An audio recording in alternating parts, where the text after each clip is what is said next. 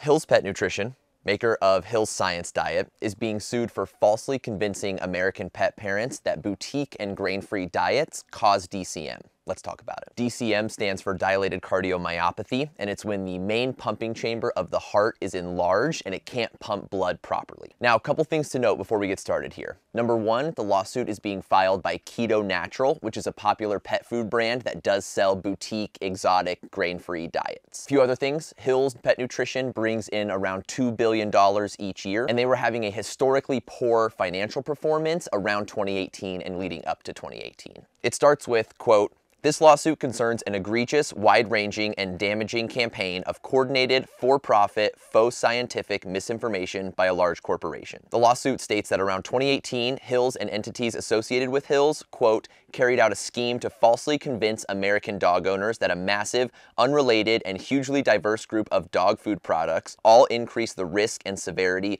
of a deadly canine heart disease called dilated cardiomyopathy, or DCM. Quote, "They fraudulently induced the United States Food and Drug Administration, or the FDA, to launch a high-profile investigation into DCM.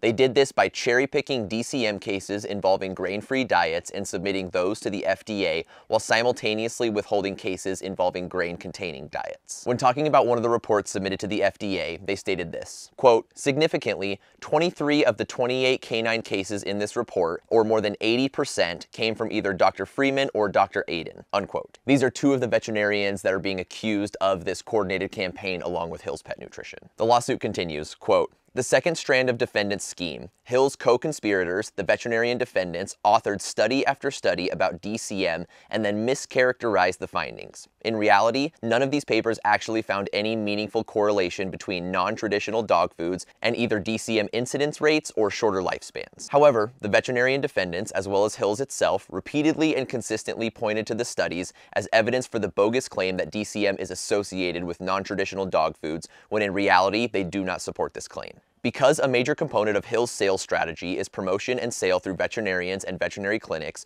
the bogus claim that BEG diets, or boutique, exotic, grain-free diets, are associated with DCM was easily incorporated into sales and marketing materials provided to vets by Hill's, who then passed the message along to their trusting clients. More than 5 years on, the FDA's investigation has still found no evidence that non-traditional dog foods play any role whatsoever in causing or exacerbating canine DCM," unquote. What are your thoughts? As always, we're Bryce and Kinsey. Follow us for more dog and cat tips.